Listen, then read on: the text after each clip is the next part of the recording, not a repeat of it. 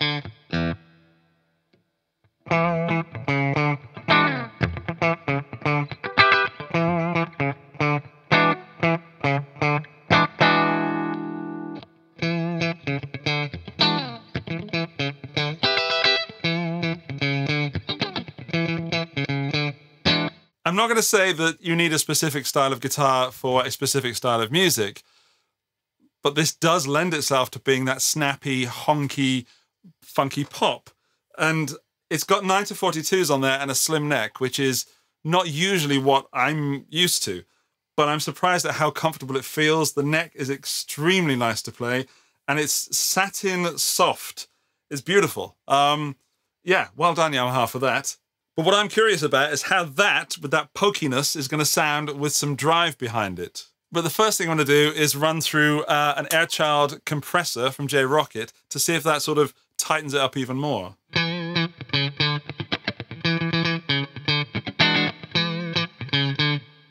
Let's go without compressor.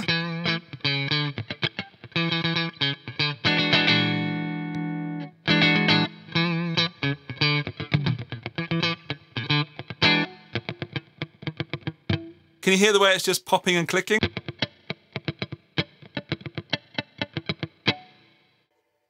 I'm grooving, that's for sure, and I've not got that sound from like a regular Strat. I'm just going to put it through, put this Strat through there to see if I'm kidding myself with a new guitar, or if that actually is the case.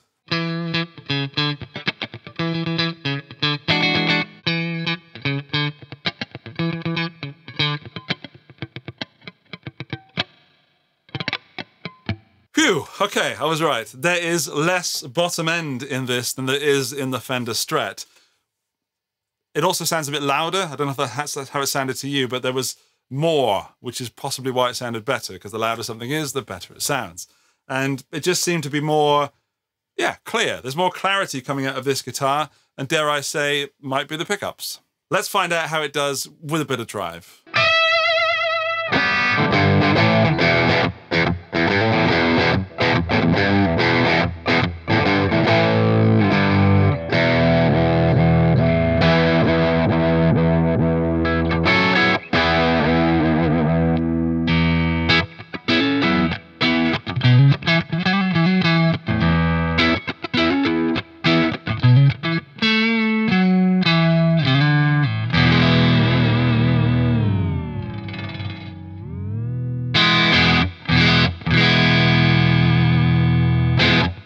Obligatory dive bomb at the end to test the tune, to test the tremolo. Is it still in tune?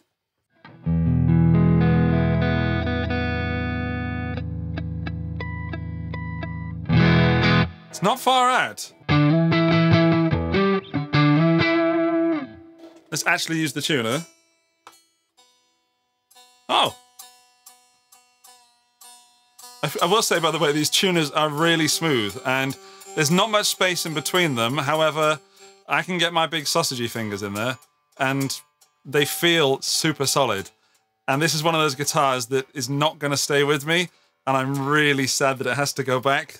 So that's a great review already. It's one of those things that, honestly, this guitar confused me when I first got it because I was told about the funk thing. But that's honestly the first time I've played this through some drivey stuff, and that was the Spruce Goose from EHX, by the way. Let's get rid of that tuner. And yeah, it just sounds great. There's that toppiness, and I think it might sound a bit grating on its own, but in a band situation, this is going to rock. Right, let's up the gain a little bit with a Rattler Jam. So Jam Pedals Rattler, which is a rat, and we'll do some sort of, I don't know, we'll stay on the humbucker because I want to. And I promise I will explore the other pickups in a moment. That is quite bright. I'm going to drop the tone lower than I would normally would on the pedal.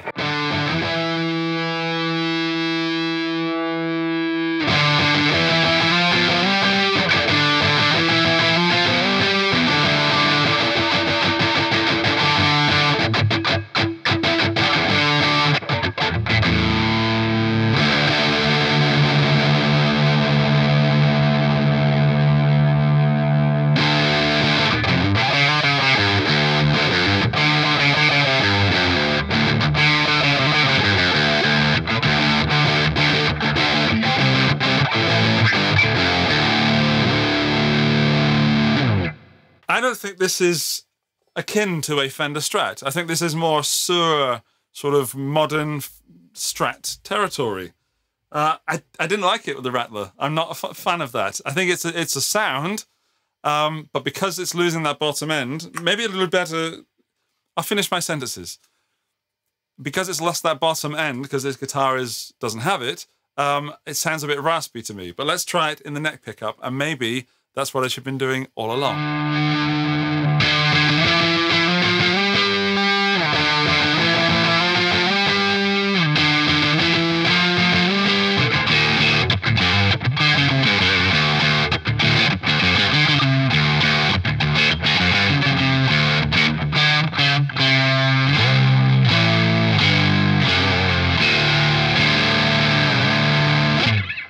I think the pickups are the thing that's making this guitar brighter and less boomier than I was expecting from a guitar that looks like this. It's not to say I was expecting a lot of bottom end, but I don't know what you're listening on, by the way, but whatever it is, don't change the channel. It is bright. Let's try something low gainy blues. In fact, let's switch the amp to the Tone King. Let's try that.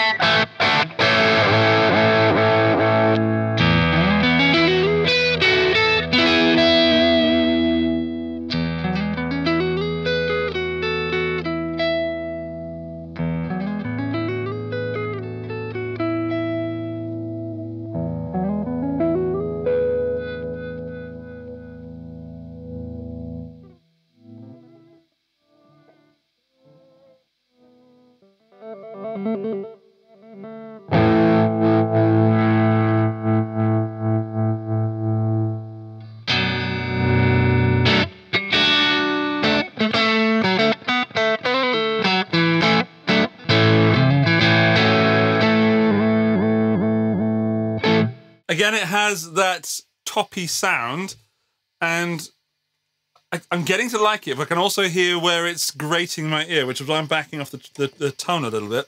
There's also a lot of play in that tone. And a bit of crunchiness as well.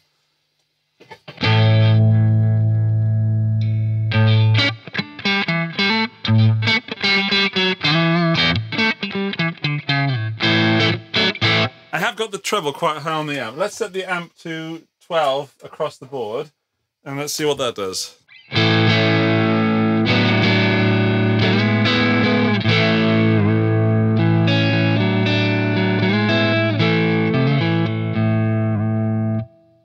I'm neglecting the one thing that is possibly the biggest thing that's jumping out at me, and that is the playability of this guitar. Yes, I do tend to play quite a few bum notes. I'm playing less bum notes on this guitar than I do on others. It's just extremely playable, and part of that must be down to the fact that I've left out this has a compound radius of 10 to 14. Let's try a little bit of that Spruce Goose into the Tone King.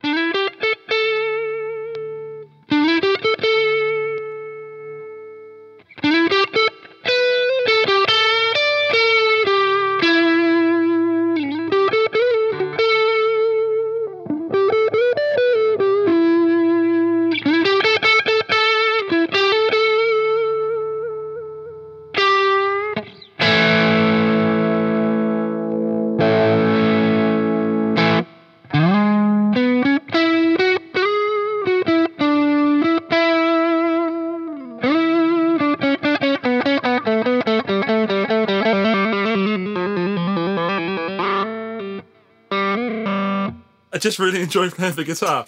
I don't mean the guitar generally. Yes, I do, but this guitar. So let's have a look at it inside and see what's going on with these pickups. If there's anything obvious to the eye, why these are different. Because I really want to tell you how I truly feel about this, but first we've got to take a look inside. There is the pickguard off. This is that special cutting that I was talking about. So that's chambering, apparently. But I don't know why that's there or what it's doing, but it does something to the sound.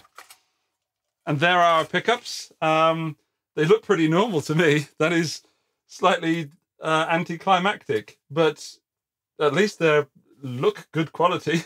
As for this humbucker, I'm going to have to take all the strings off to get that out, and I can't do that. Or can I? No, I don't want to mess with it too much, but the humbucker is probably going to look exactly the same as that. So there are no surprises. Really. I wonder if that's conductive. Let's find out. Got that beepy beepy? It is not. It is almost. So That's conductive. It is conductive, but not fully. That's weird. It's definitely grounded. There are no issues that I heard at all. So I can put that away when I've tested the output of the pickups, which means I've got to put them back in again. So on the bridge, we've got 7.35. Then position 2, 3.54, 6.64, 3.25, and 6.19. So that middle pickup really is hotter than the neck, which is why it's so pokey, I think. And then the humbucker is hotter. Let's see what happens if we split it. We're coming out at 3.75, which is kind of odd because it doesn't feel that quieter. I know this is not an indication of quiet or volume, I should say. 666, but it doesn't feel like that much of a difference. Cool. Flip it over and have a look in this control cavity. Wow. There's a lot going on in there. Here's our push-pull pot, which is why it's huge. And then over there, we've got a regular pot, although it is a big pot, and it's a 250 kilo ohm pot, which says something like cable on it. I've never seen a pot like that. I've also never seen capacitors like these. They look almost glass, but I'm pretty, yeah, it's like a rubbery sort of plasticky coating. That's weird.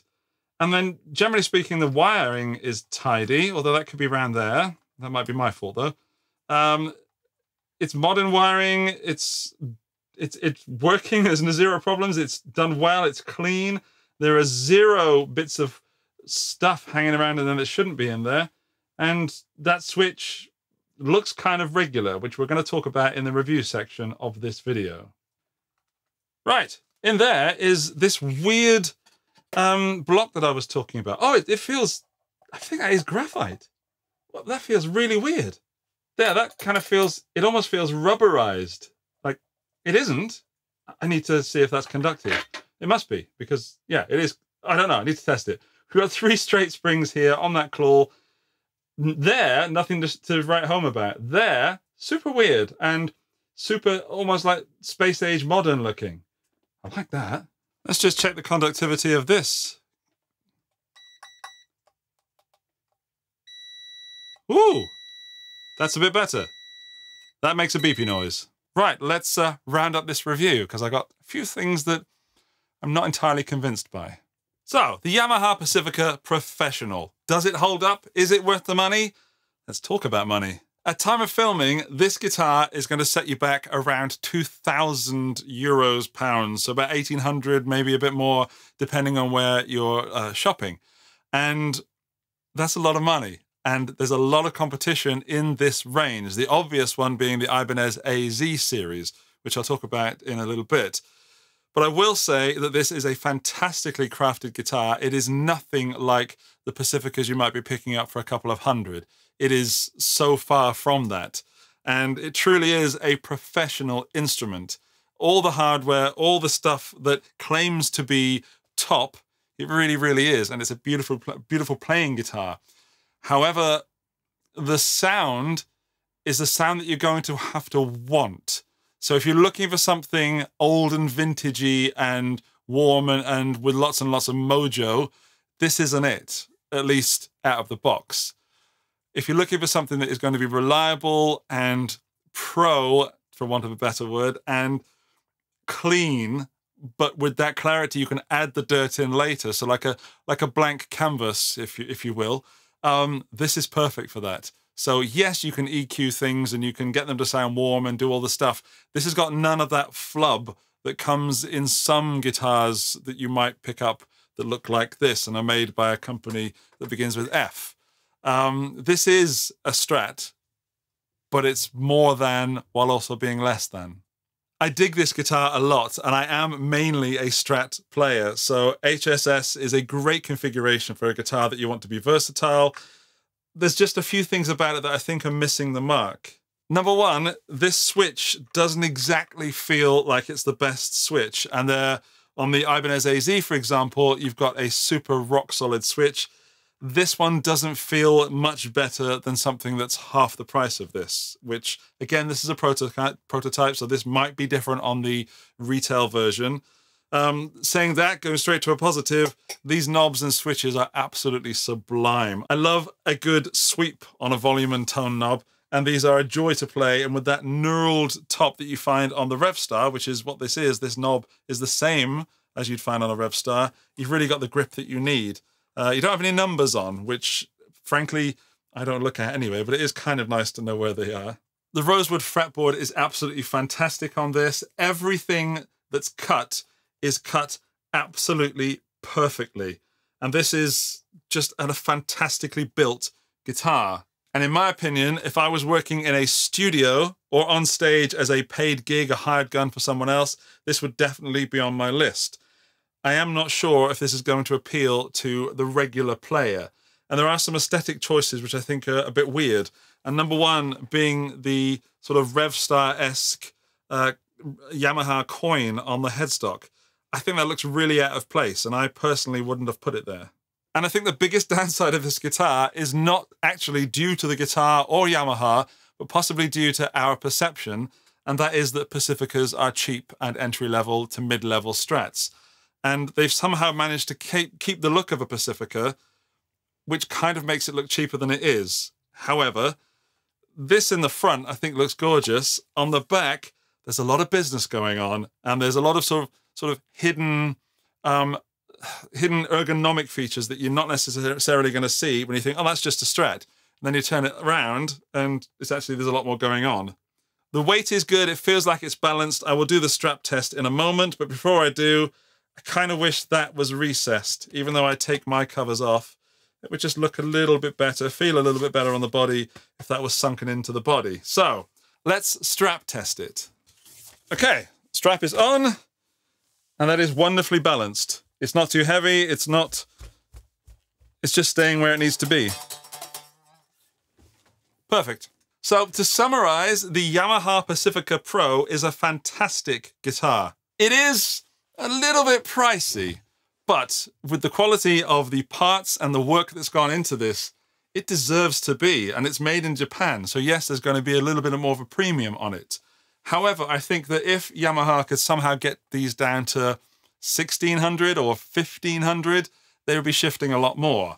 And if this is too pricey, there is the standard model available. However, I've played a few of those and they were not as impressive as this. Whereas the Revstar standards and professionals, there was less in between those two models. For me, there's a wider gap in between the standard Pacifica and the professional one. So if you get to try some out, make sure you at least try the professional before going for the standard. And certainly don't pass them over thinking that this is just another Pacifica. It is not. This is one of the best guitars that Yamaha's ever produced. And if they can produce them for less money, they have an absolute winner on their hands. Right, more information about this and purchase links in the video description and first comment. I hope this helped you. I will see you in the next one. Bye-bye!